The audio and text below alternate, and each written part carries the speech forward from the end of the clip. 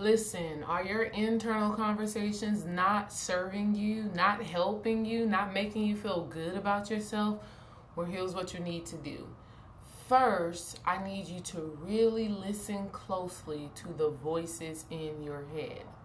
And when I say listen closely, I don't mean you're listening to believe in them further. I don't mean you're listening to trust them even more. I'm saying you're listening so that you can understand who that voice sounds like. I like to call it, we have an inner critic, and then we have our higher self, our intuition that speaks to us in our mind. The inner critic is directly connected to our ego. Our ego is our false sense of protection, our false sense of safety. But here's the catch. Our ego is shaped and molded by our parents, by our guardians, by friends, by people who we believed in when we were children, right? The people who we listened to most when we were children, the people who came to our rescue, or so they think they did, the people who came to our rescue when we were having emotional situations and they said whatever they said to us, the people who we have shaped our beliefs after. A lot of times the voices in your head, most of the time, the voices in your head are not you. They're the voice of your mother, the voice of your father, the voice of your grandmother, the voice of your brother, your sister, that close friend, okay? I know for me personally, sometimes I look in the mirror and I judge my body. I judge my postpartum body sometimes. I'm like, ooh, I got a little extra fat here. These arms a little juicy. But I know that is not me. I really know that's like the voice of my mother or the voice of my grandmother, okay? I remember just recently, about a year or two ago, I had posted a picture and some way, somehow my grandma seen it. And my grandma called me. She said, "Oh, baby, it's time for you to start exercising or something. You want to deal with that little weight around your belly right now. Because once you get my age, child, it gets stubborn."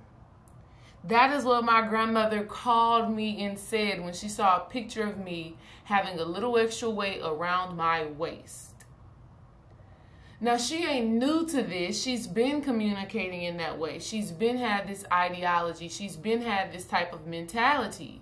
So when I look at myself in the mirror and I'm judging the weight that I have and I'm critical and criticizing my body, and that inner critic is very vocal and very loud, it's so important for me to realize and for you to realize that that inner critic is not you. It is the voice of someone who didn't really know how to love you, how to honor you, how to give you what you need. And because you were so young and impressionable when they said some of those things to you, you had no other choice but to believe it. And you've believed those voices up until this point, so much so that now you believe, now you think that it is you. And you think that those voices are true.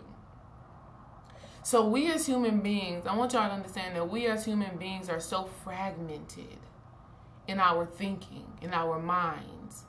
And this has been a source of protection. So even me having those thoughts about having extra weight, I'm having those thoughts as a false sense of protection so that I don't keep eating, or so that I don't keep being lazy, or so that I don't feel unattractive to my partner, or I don't feel unattractive in general. So I tell myself those things to make me go exercise, to make me eat healthier, okay?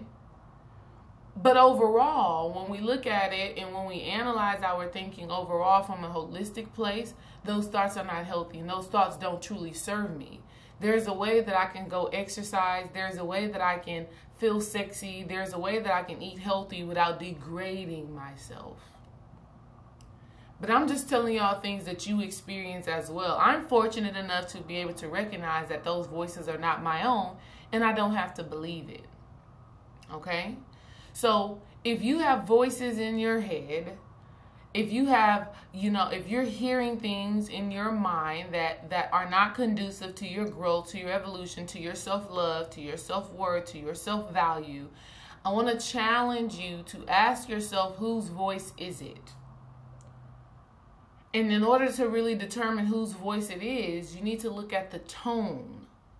You need to look at the quality. You need to look at how it sounds, how that voice strings words together.